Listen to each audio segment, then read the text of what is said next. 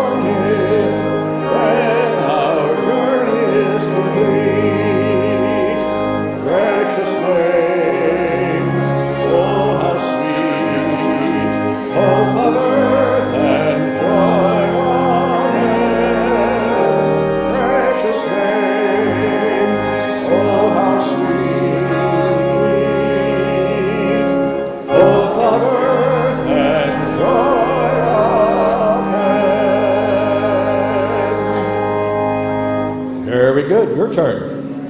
191. 191. You got it.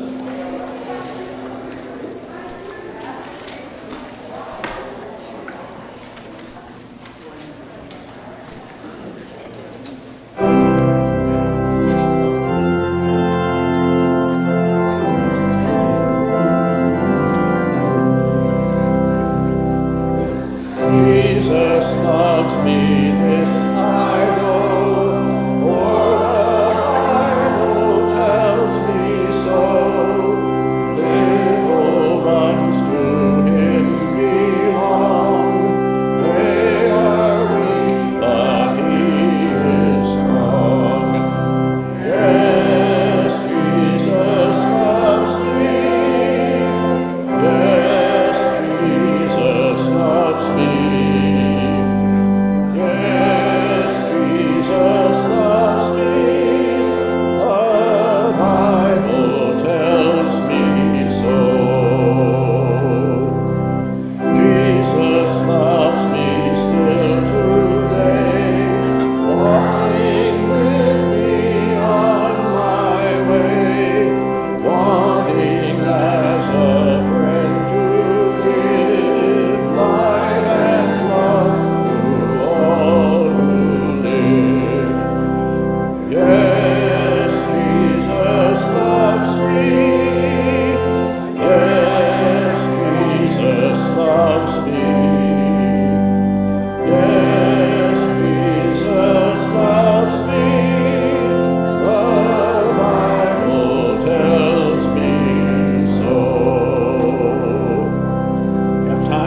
We have time for one more.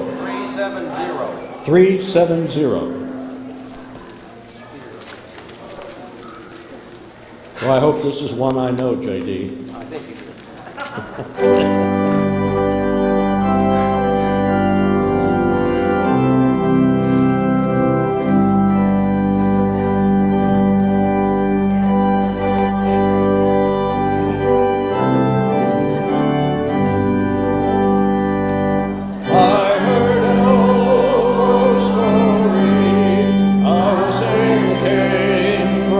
Glory, how he gave his life on Calvary.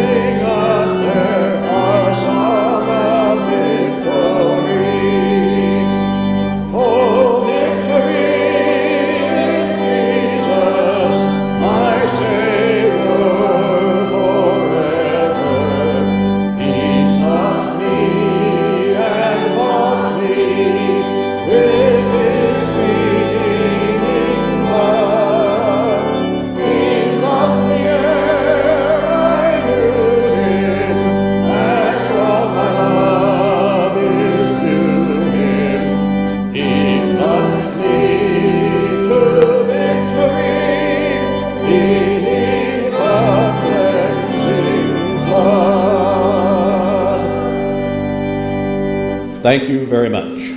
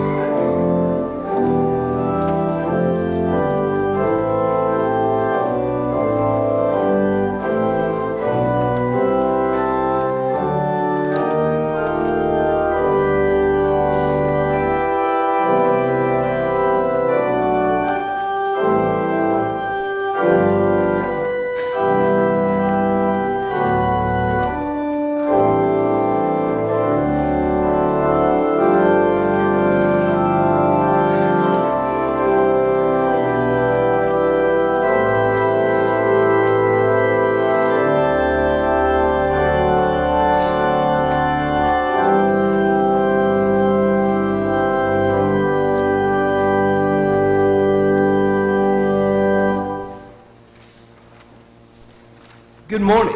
I want to welcome you to this worship service at Vista First United Methodist Church. I'm excited to welcome you here, and I hope that as you worship, you will feel the power of God's presence. You will feel the truth of His hope, and that you are inspired by Pastor Lee's message this morning. God is good all the time, and all the time God is good.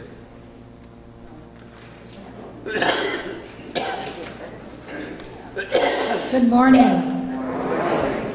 Good to see everyone here. If you're a guest, thank you for worshiping with us. We appreciate it.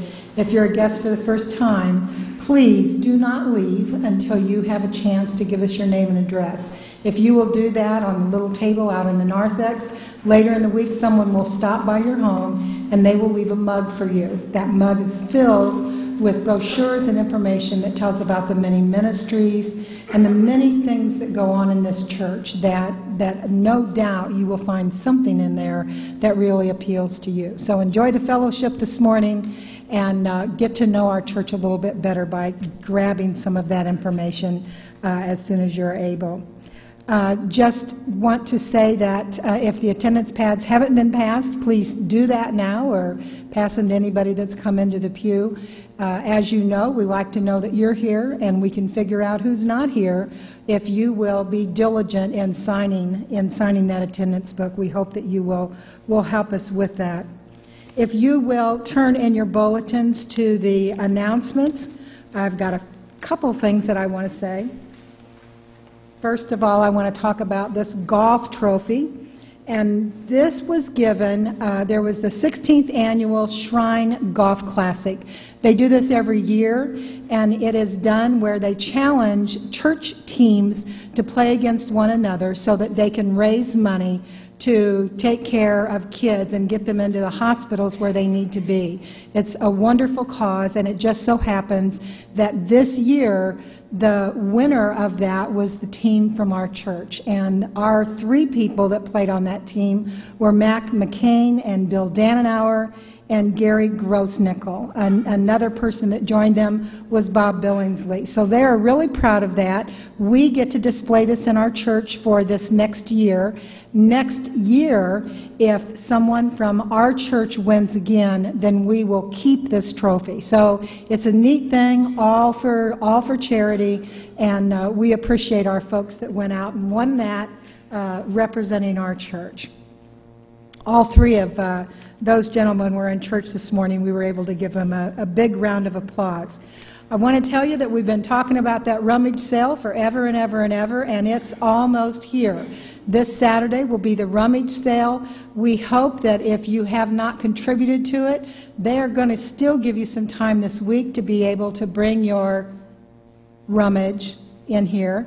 They're looking forward to receiving that, and they're looking forward to help. So there is a sign-up sheet in the library. If you haven't had a chance to sign that, please do that. This is a church-wide thing, and it's a wonderful event that helps to raise a lot of money for charities in our area. Along with the rummage sale this year is going to be a special missions project clothing sale. So they will be going on at the same time. That will be done by the missions team, and all the money that's collected from that will go to Habitat for Humanity Apostle Build for the new home that's being built. Want to let you know that those who are in the choir or want to be in the choir, they are resuming practice this Thursday at 3:30. So remember to come for that. And those people who play in the chancel bells, they will resume practice this Wednesday at 3:30 as well. So that is all the news that I have to share with you right now. Let's praise the Lord and hear from Danette.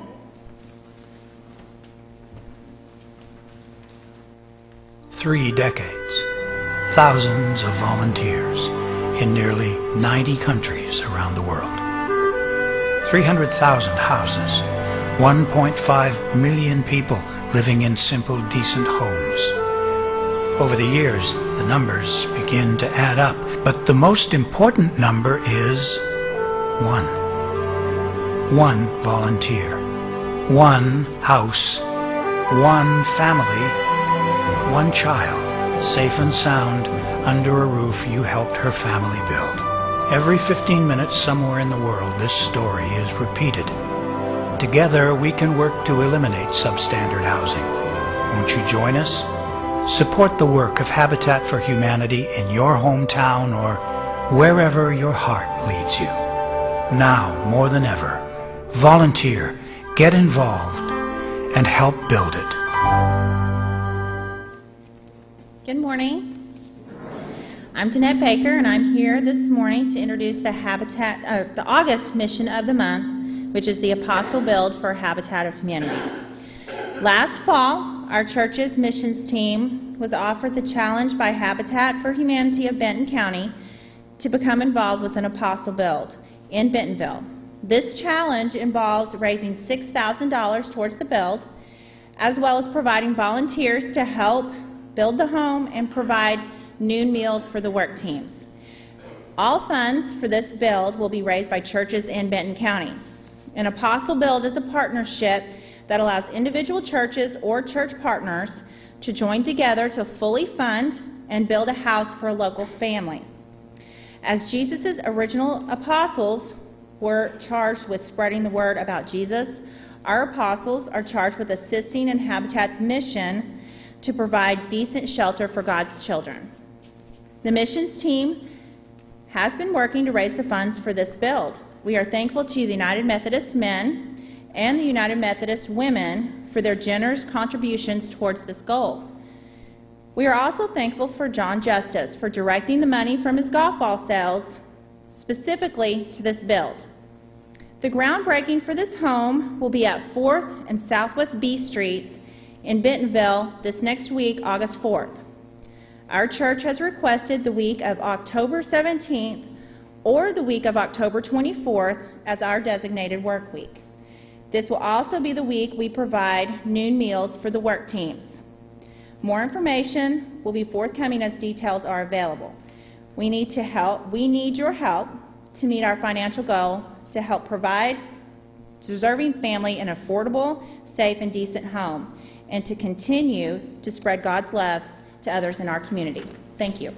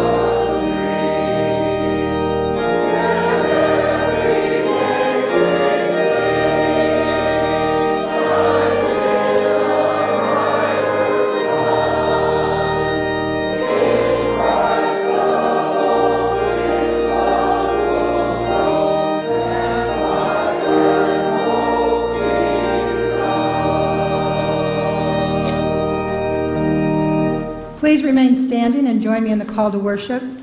Hear a just cause, O Lord, attend to my cry.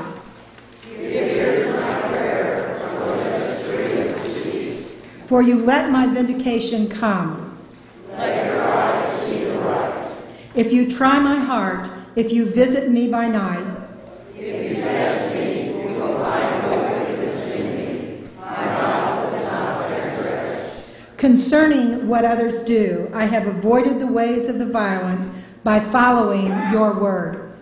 My steps have held fast to your paths. My feet have not slipped. I call upon you, for you will answer me, O God. Incline your ear to me, hear my words. Wondrously show your steadfast love, O Savior of those who seek refuge from their adversaries at your right hand. As for me, I shall behold your face in righteousness. When I awake, I shall be satisfied with beholding Let us sing as we prepare for prayer. Getting ahead of yourself, Jim.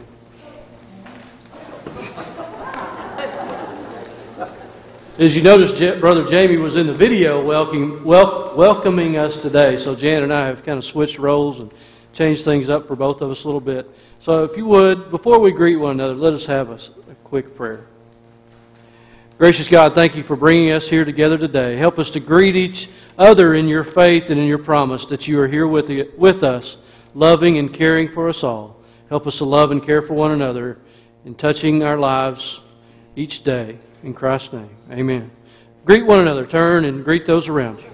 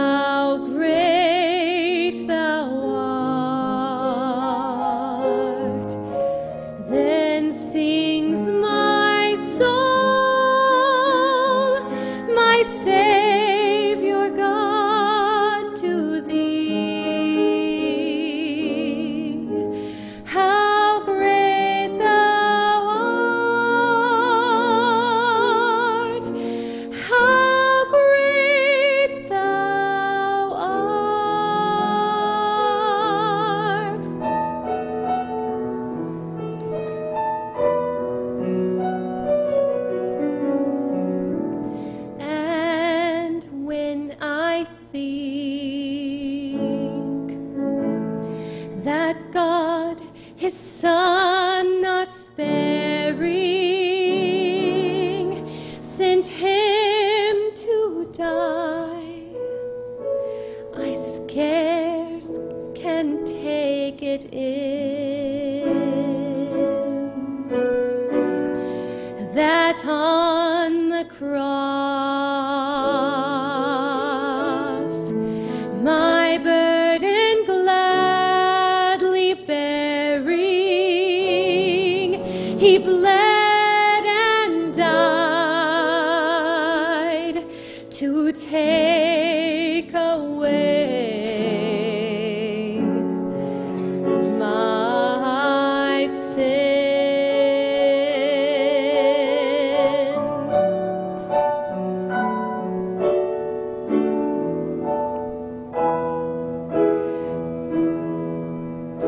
When Christ shall come with shout of acclamation and take me home, what joy shall fill my heart,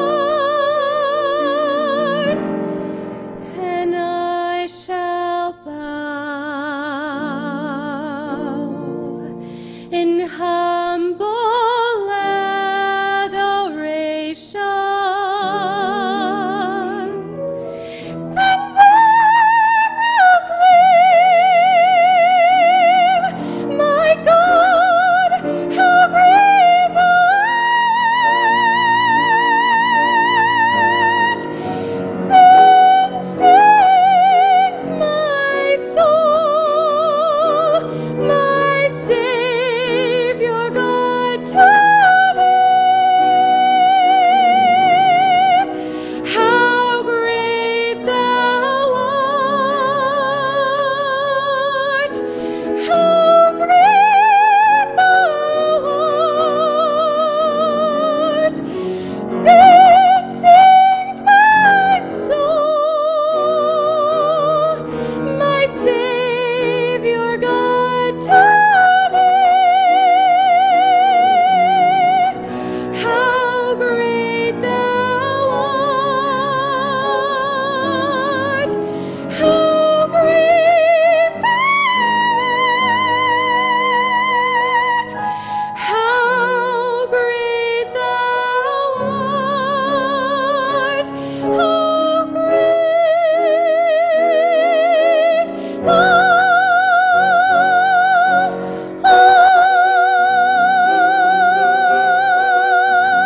how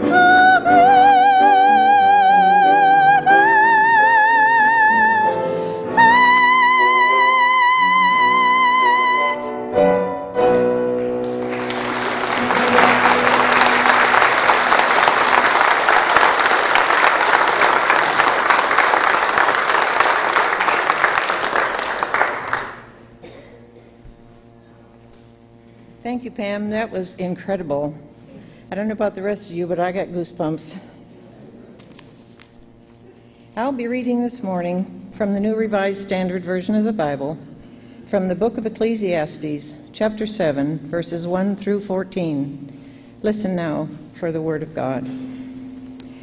A good name is better than precious ointment, in the day of death than the day of birth. It is better to go to the house of mourning than to go to the house of feasting.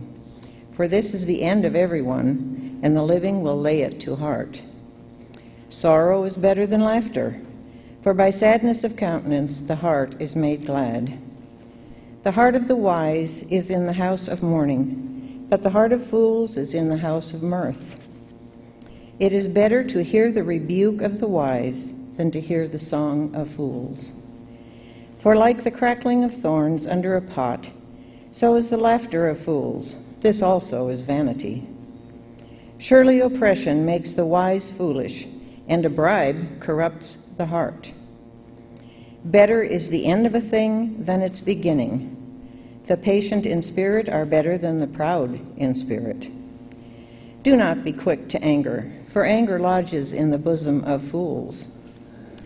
Do not say, why were the former days better than these? For it is not from wisdom that you ask this. Wisdom is as good as an inheritance, an advantage to those who see the sun. For the protection of wisdom is like the protection of money, and the advantage of knowledge is that wisdom gives life to the one who possesses it. Consider the work of God, who can make straight what has been made crooked. In the day of prosperity, be joyful, and in the day of adversity, consider. God has made the one as well as the other, so that mortals may not find out anything that will come after them. This is the word of God for the people of God. Thanks be to God. If our ushers would come forward, please, for our tithes and offerings. It's a time of our worship service where we practice the means of grace of giving a tithe or an offering of a certain amount or percentage of what God has given us. It is your opportunity to find a little about God, find out what God wants you to give in your life. We do like to encourage everyone, if you have an extra dollar in your pocket, to just add that little extra dollar. If there's anything you'd give that dollar so that it can go to missions around the world.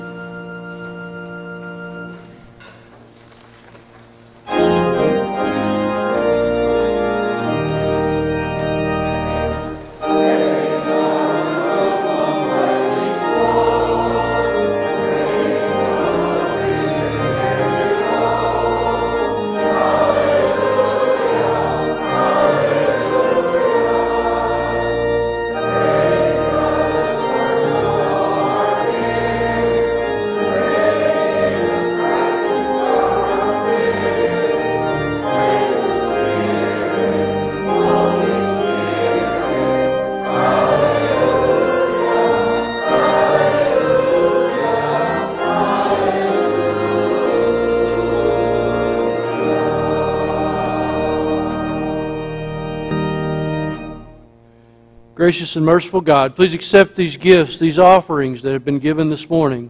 May they be for your kingdom and your glory. In Christ's honor. Amen. From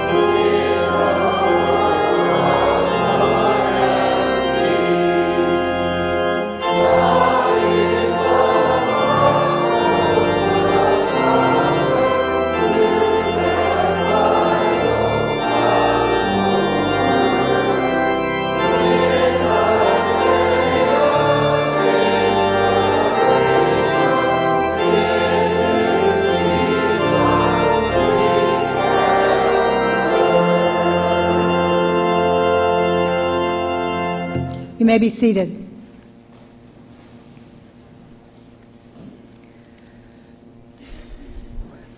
I regret to tell you that Cliff Jenkins passed away yesterday morning at 6:30. I know that many of you know that, but please keep Pat and the whole family in your prayers as they go through these next days and weeks and months of grief. Also, we have Dorothy Spring, who is at Jamestown Rehab. Jean Jackson is at Mercy Hospital. And I want to ask you to especially keep B.J. Rainey in your prayers. She is, hospice is with her now, but she has chosen to be at home.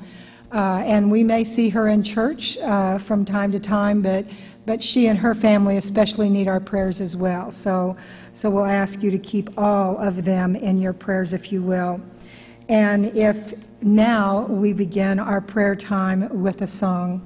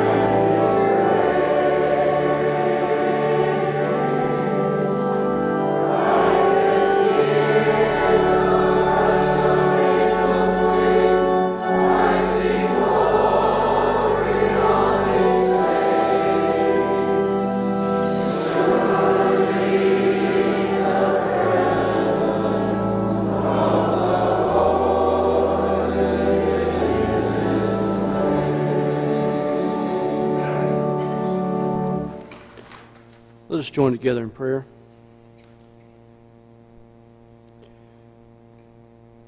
Gracious and wonderful God, we come to you this morning lifting up in prayer all of those who are sick, who are ill. We particularly, Lord, lift up those who know their time is short. Comfort them, comfort their families. We pray that your Spirit would pour down on them, help them understand that you are there with them, that you are the ultimate healer, that your Son was the ultimate gift. Lord, we pray for healing and comfort around the world as countries and people struggle, as wars continue, as protests continue over freedom, over religion, over knowing who they are or who people want to be. God, we give you thanks that we are here, that we can worship here this morning, that we can lift your name in praise, that your Spirit can fall upon us, that we can be here in comfort and in joy. We're thankful to be your people. May our worship here today be a blessing for you, and we pray that as we gather every day, not just Sunday, that we can be a blessing for you and a blessing to our community. Lord, help us to open the doors to our church, to make sure that those around us know that we are here for them, that this building is not simply ours, but is for you, our God, and for all your children. Help us to move out through the community, spreading your word that Jesus Christ is Lord, that your Son came as God and fully human. Help us to spread the good news that you are our God. All these things we pray this morning as the Christ taught us to pray. Our Father, who art in heaven, hallowed be thy name. Thy kingdom come, thy will be done, on earth as it is in heaven. Give us this day our daily bread, and forgive us our trespasses, as we forgive those who trespass against us. And lead us not into temptation, but deliver us from evil. For thine is the kingdom, and the power, and the glory forever. Amen. Amen. So what is it about a name? If you looked at the bulletin, that's the name of the sermon this morning. What is it in a name? If you've gone to any of the Getting Acquainted events, they're on our calendar. There's the GA events, Getting Acquainted. Brother Jamie and I get a few questions every time. They don't ask me about my name, but my name, sometimes they do, the origin or whatever. I'm not real sure of the origin of my name. It is spelled M-Y-A-N-E. It's not the M-A-Y. It's not Maine. It's Myane. I've been called all kinds of things, Myane, Myane. Yeah, it doesn't make a big difference. I like to be called Lee or Pastor Lee. Brother Jamie always gets the question, well, why not Pastor Jamie or Pastor Alexander? Why is it Brother Jamie? And some of you have heard this, but he's got several answers, but the one I like is he said, well, with the name Jamie, I just want it to be clear that I'm Brother Jamie, not Sister Jamie. So, you know, there's names mean things. They may have a meaning or they may just mean something. You know, family history, we see now that, they talk about the modern family where a parent has become divorced and they've had children and now there's a new parent and then the other parent gets married. So children have one mother, two mothers, two fathers, things go on. And what are the names? What's my name? It gets a little confusing. We have a lot of people here in the village that have remarried after retirement. Names have changed again 2 or 3 times. People here, we have children that are not your children. They come to see you. They're their husband's children or your wife's children. There's all kinds of things with names. I had the reading out of Ecclesiastes today because of the name Ecclesiastes in a lot of ways. I like the book. At seminary, we always had to say Kohelet. That's the Hebrew translation. So in Greek, it's Ecclesiastes. In Hebrew, it's Kohelet. And none of them are a name. They're actually a title. It's more of, means the preacher or somebody that gathers people together to speak or the teacher. So Kohelet or Ecclesiastes is a name that has great meaning. And I like the book. It's a book that you either love or you hate, I think, because when he begins the vanity of all vanities and goes into all these things and the difficulties of life, it can be a little worrisome. But I like it because he goes up and down. For me, it's a very realistic book. I like to read it because I know that life is difficult sometimes. And I realize that when I read Ecclesiastes that this person realized how difficult life was, and this person struggled with God and put that in paper, and it made it into Scripture. It made it into the canon of our Bible, so that name is important to me. Our story this morning that I haven't read yet in Genesis chapter 32 is about Jacob. We'll get into who Jacob is in a minute, but let's read our scripture right now, and we find Jacob in the middle of a river. And it says, that same night he, Jacob, got up and took his 2 wives, his 2 maids, and his 11 children, and he crossed the ford of the Jabbok. This is a river. And he took them and sent them across the stream, and likewise everything that he had. And Jacob was left alone, and a man wrestled with him until daybreak. When the man saw that he did not prevail against Jacob, he struck him on the hip socket, and Jacob's hip was put out of joint as he wrestled with him. And then he said, let me go, for the day is breaking. But Jacob said, I will not let you go unless you bless me. So he said to him, what is your name? And he said, Jacob. Then the man said, you shall no longer be called Jacob, but Israel. For you have striven with God and with humans and have prevailed. And then Jacob asked him, please tell me your name. But he said, why is it that you ask my name? And there he blessed him. So Jacob called the place Peniel. And there for I have seen God face to face, and yet my life is preserved. It's the word of God for the people of God this morning. Thanks be to God. Well, to understand who Jacob is, we have to back up a little bit. And I want you to think about, we've just talked about these names that we understand in our, we call it the modern family maybe. Well, let's go back about 4,000 years and let's look at the modern family. If you look, Jacob is the son, go back to what is it? Oh, page 20, or chapter 26, 27. Jacob is the son of Isaac, and he has an older brother Esau. So let's just take up the story where Isaac is dying. He's on his deathbed. He's blind. He can no longer see. And he's decided that he's going to bless his older son Esau. He's going to give him his inheritance. It's time. It's time for him to do that. Well, he tells Esau to go kill some game for a meal so they can celebrate, and his wife hears of it. Well, here's our modern family. She says, well, I'll go get Jacob. And she goes and gets her younger son Jacob and says, listen, your dad's going to give away the inheritance. He's fixing to bless Esau. I don't want that to happen. I want you to receive the blessing. So she contrives this plot to dress him up like Esau and take him to Isaac for the blessing. Now, this is no easy feat. Jacob's already said, hey, Dad's going to, he can't see, but he'll recognize because Esau's a big, hairy guy. I'm a little kind of skinny, plain-skinned guy. His mom takes care of that. They get the goat skin, they put it on his hands, put it on his neck. They take him in, and Isaac's a little skeptical. You're back awfully soon, but okay. And he starts questioning, though. You kind of sound like Jacob. You smell like Esau, you feel like Esau, but you smell like Jacob. And then's where Jacob really gets in trouble. His dad asks him, says, well, who are you? He says, well, I'm Esau. So he blatantly lies to his father, and his father blesses him right there.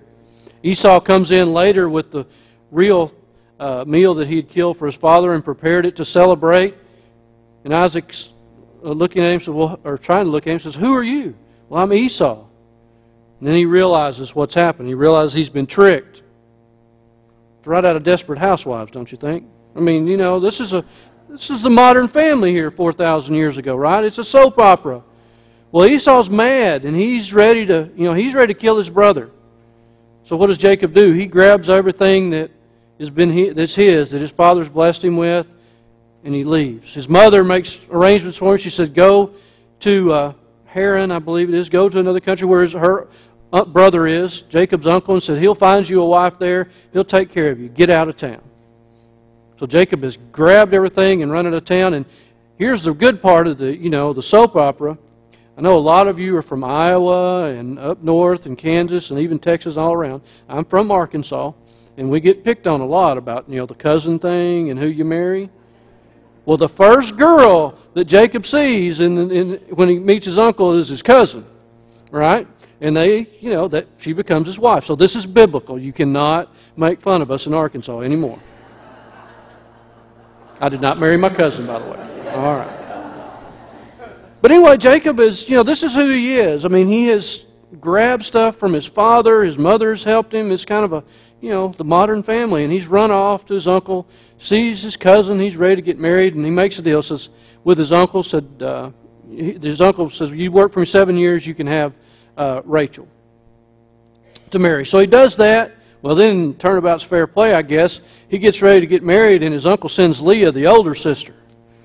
And he's like, oh, well, hey, this wasn't the deal. And he said, well, we can't marry the younger sister before the older. Can't do what you did, get the blessing before. So he does that. He says, another 7 years, you can have Rachel as your wife. So he does that, 14 years.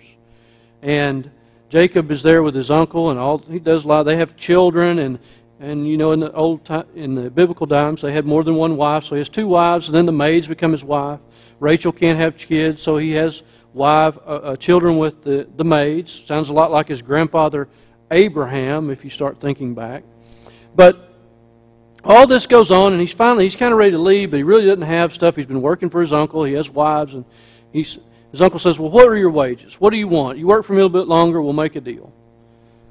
So his uncle works it out, and Jacob says, well, how about if I work for another three to 5 years, I'll take all the black lambs, and any of the lambs that are striped or have black spots on them, something like that. He's kind of thinking, that doesn't sound too bad. His uncle says, okay. Well, then we hear this story. This is an odd story, but Jacob gets a staff, and he puts paint around it in stripes and lays it before these sheep. And then later he puts spots on the staff, and he lays it before and so they start having black calves, and they have sheep. And all of a sudden, his uncle's sheep are no longer white and black. They're all Jacob's sheep. So he's tricked his uncle out of his fortune now, right?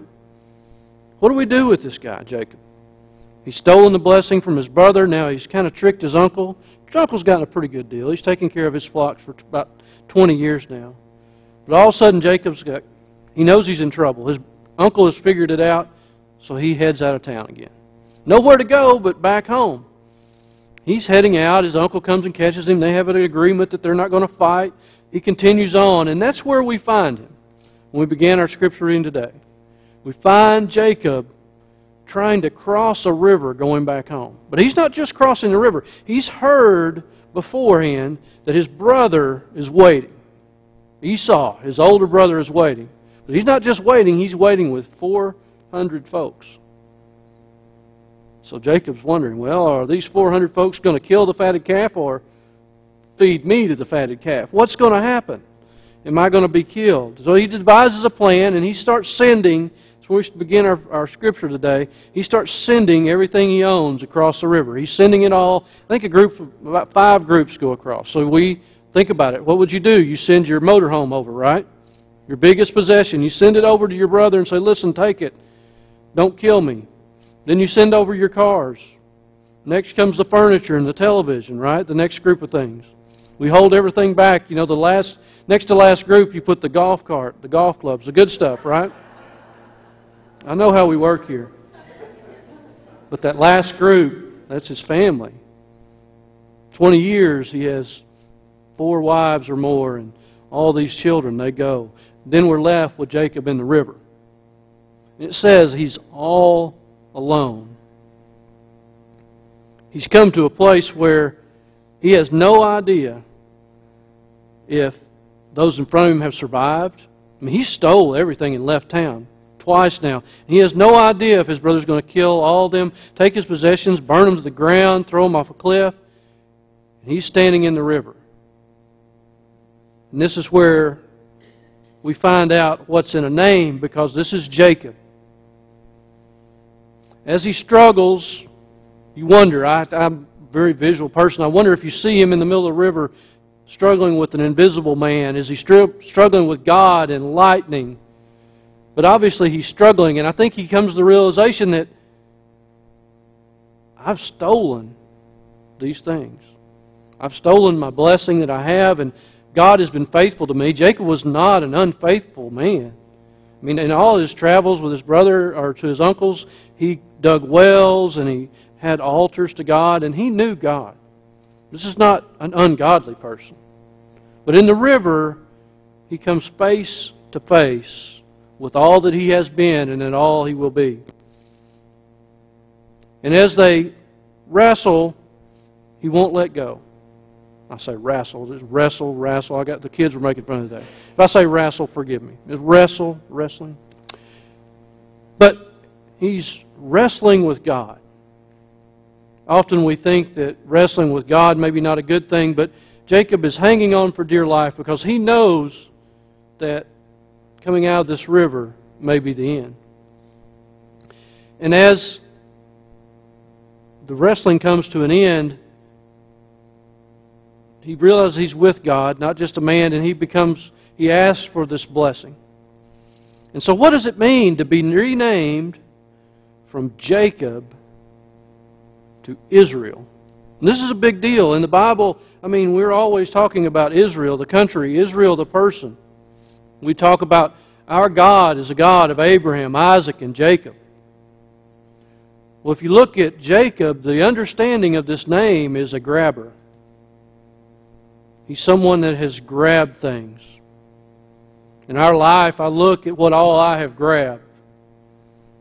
I have gone from owning lots of things to very little and back and up and down. In this economy we've had, we all worry about our houses and will we be able to sell it when we need to? We grabbed onto things. We even grab onto this sanctuary at times and think it's really ours. We grab this church and claim it for our own, but it's God's. We should let it be God's. Well, Jacob has grabbed all these things, and now he's named Israel. All that he's grabbed is across the river. So what does Israel mean? Israel means wrestle with God. Jacob has found that in the river of life, in crossing these rivers of difficulty, that God is there. That if you grab on to God, maybe you'll get a blessing. But maybe all that I've grabbed on before is not the blessing I needed. That this is the blessing, the time that I spend right now in the turmoil of life is the blessing. The time that I find where I wrestle with God is my blessing. We often look at those times in our lives that are most difficult. We all cross some kind of difficulty every day. And we look at them and think, well, I want out. I want to go away. I want to go back to what's comfortable. Yet, God calls us to be Israel. God calls us to wrestle with God, to be in participation with God. We think of God as loving us, and God does love us, but God wants more than anything with His love for us to participate in life with Him, to be there and hold on desperately, and we will be saved. The river represents for Jacob moving on, the crossing over, going back home to face what he had done. And grabbing on to God, he is blessed with a new name. From grabber to wrestler, to someone who loves God and hangs on to God. When he gets out of the river the next day, he finds his brother there with all the things. Jacob gives him everything that he owns, and his brother says, no, I have enough. You can have it all back. Jacob is blessed fivefold by walking through the torment of life with his God. Let us pray. Gracious God, help us to define our names. Help us to know who we are, to understand our history, and to look back and find those hurts that need healing. Help us to step into your river, to hold on to you as you pull us through, whether a tiny stream or a strong flood. We thank you, God, that you are with us this morning, working with our lives, loving us completely. In Christ's name we pray. Amen. As we sing the first and last verses of our final hymn, number 351, Pass Me Not, O Gentle Savior, know that you're welcome at any time to join our congregation through profession of faith or baptism or transfer of letter. This time at the end of the service is your time. If you need time to pray here at the altar rail, it's yours. I also invite you that anytime during the week you would like to come and pray, that the doors are open. Come in here. It's quiet and cool out of the sun, and spend some time with God.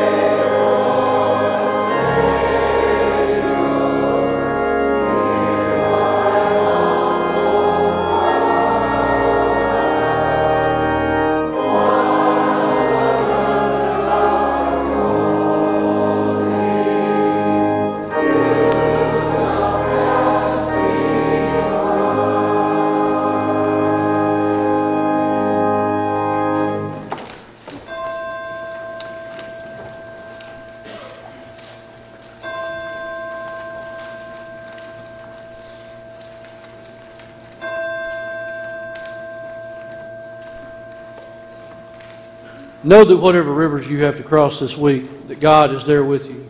Grab hold and spread the word. The good news of Christ is here. Amen.